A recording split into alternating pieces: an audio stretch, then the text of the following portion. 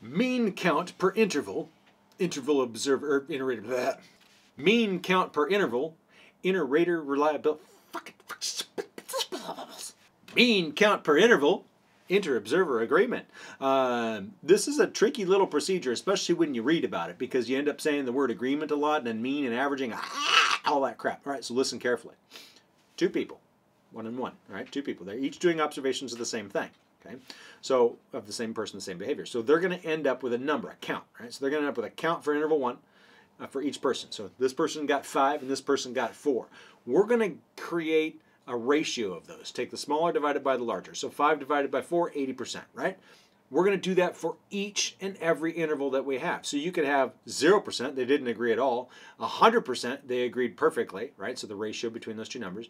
2 divided by 3, 66. 1 divided by 3, 33. You get the idea, right? So if we're going to get a measure of how well they agreed in each interval. Then we're going to average those ratios, those percentages at the end.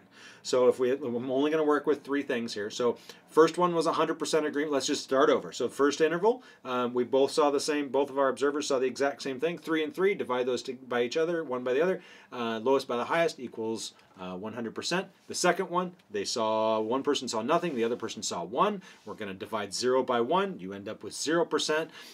So now we've got 2 measures, right? In our third interval, we're going to do, we'll do another 100%er, right? So we got this person saw it twice, and this person saw the behavior twice. Divide that out 100%. So we have the first interval, 100% agreement. Second interval, 0% agreement.